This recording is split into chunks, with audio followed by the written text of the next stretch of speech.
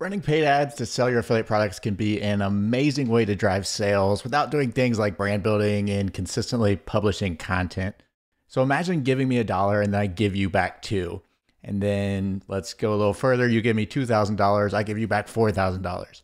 That is what running high converting Facebook ads can feel like. However, for every successful affiliate marketer that runs these Facebook ads, there are dozens that fail. It's not easy. So in this video, I'm going to show you the 8 biggest mistakes that are causing marketers to fail with their paid ads on Facebook when it comes to affiliate products.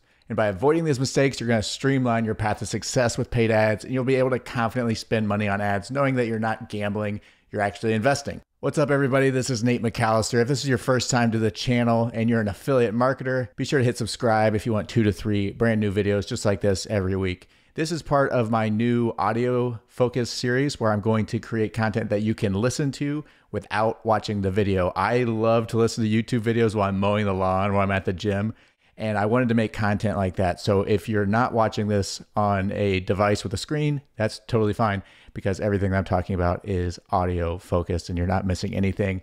We don't run ads on this channel, so you're not even missing any of those if you like to see ads. All right, so let's get into the mistakes. Mistake number 1, running ads directly to sales pages. And remember, this is regarding Facebook. There is a time and a place to run ads directly to sales pages. When I run native ads, that's what I do. I run them to sales pages for the products that I promote. But that is completely different. When it comes to Facebook, what we need to be doing is collecting email addresses. If we send someone straight to a sales page, if they don't buy, they're basically gone. We have to pay to show them the content again. But if we're able to get them on our email list, we get to show them the content again for free. So we can turn one click into potentially dozens of different impressions. And when it comes to sales online, there's something called the rule of 7. And really now it's more like the rule of 20 or 30, given how many different things are on the internet crying for our attention. The rule of 7 basically states that someone has to see something 7 times before they're ready to buy.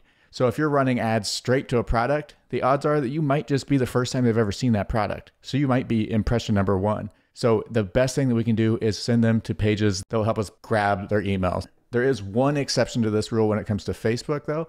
If you're running ads to custom audiences from your existing email list, which is a brilliant thing to do, by the way, if you have a big email list or even a small email list, upload that list into Facebook and then run ads to it as a custom audience. Those you don't want to send them to a lead magnet because you already have their email. So you want to send them to something else. It might not be the sales page. It might be a piece of content that shows how you're using a product, or it might be something that introduces them to a different product, right? Mistake number 2 when running Facebook ads for affiliate products, not knowing the conversion value.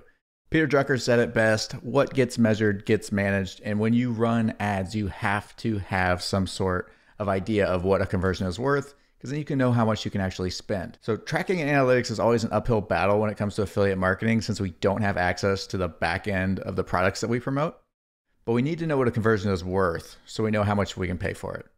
Some affiliate programs are pretty upfront about their average conversion values, but sometimes you need to ask, and almost every affiliate program I've ever worked with has been upfront with that, and they've given me that information if I ask for it. So unless you've been tracking conversions on your own with something like ClickMagick, which isn't always possible, you should always ask.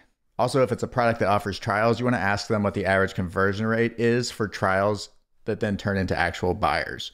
So you need to be able to measure what you're doing so you know how much to pay. Mistake number 3, not having a follow-up sequence. Once you've turned someone into an email subscriber, you should have an immediate email sequence that gets triggered. This is your opportunity to get off on the right foot with them, and also for you to stay top of mind and keep the products that you're trying to promote top of mind. Mistake number 4, not pixeling your existing content. This is one of the greatest advantages of being a content creator with a website and running paid ads on Facebook. We're able to retarget the people that have visited our site. That means that everyone who's visited our site has turned from cold traffic into warm traffic. The fact that they know us just even a little bit, they've just been to our site, they are now warm traffic. And then you can even make your audience so specific that it's targeted to that specific product. So let's say you do a review post. You could do a retargeting audience that is just people who landed on that review post. So that is already super warm traffic. It's going to cost less and it's going to convert more. So be sure that you have your pixels set up and your custom audiences are being created so that you can run ads to them. I always spend as much money as possible on my retargeting ads before I spend money on anything else. Mistake number 5, running ads for too long. So it would be amazing if you could just create your ads and then ride off into the sunset and just make money on the beach forever.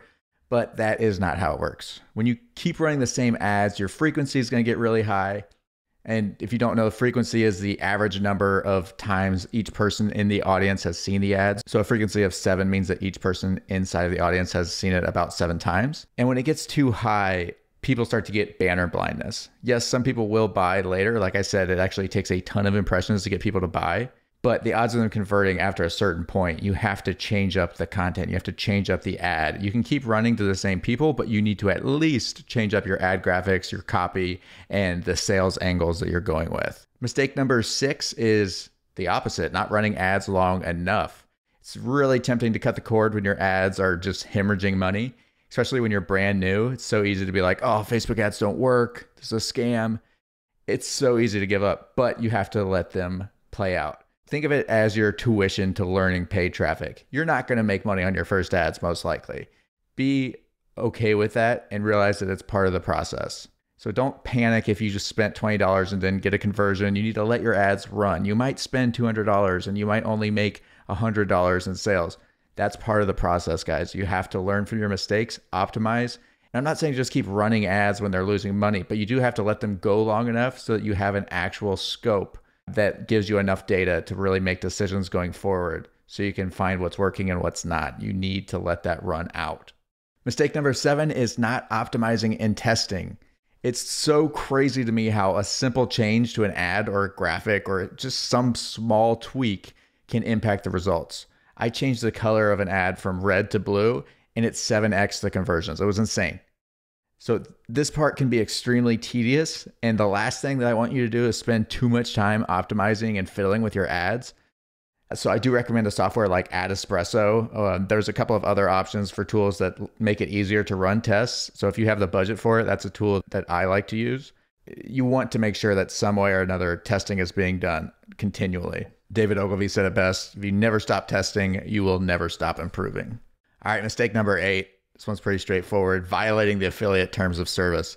There's nothing worse than creating a successful campaign on Facebook and putting in all this time, effort, and money, only to realize that you weren't allowed to be doing it and the affiliate program shuts you down.